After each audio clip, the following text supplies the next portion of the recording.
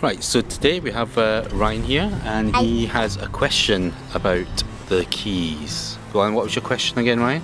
Can't someone go up to your car and lock it and then drive it?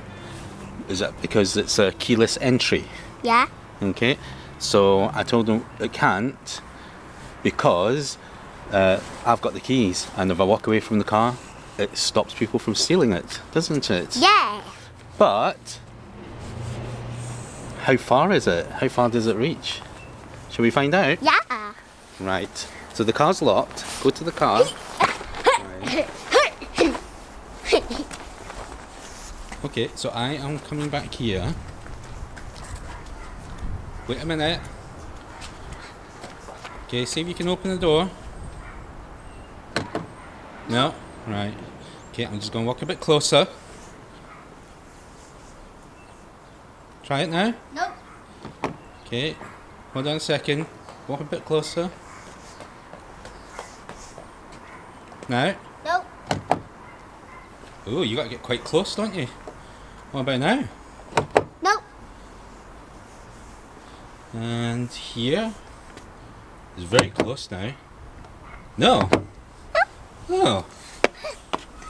Try it now. Oh! Wow, you need to be very close, don't you?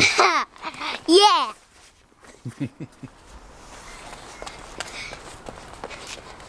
Right. Thanks a lot, Ryan. Thanks for a little dance as well. Yay. Okay, say bye-bye. Bye.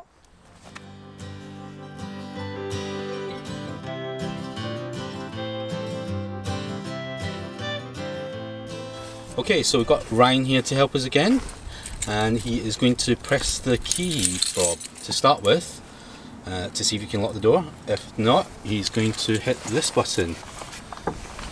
Okay, Ryan? Mm-hmm. Okay, get in the car.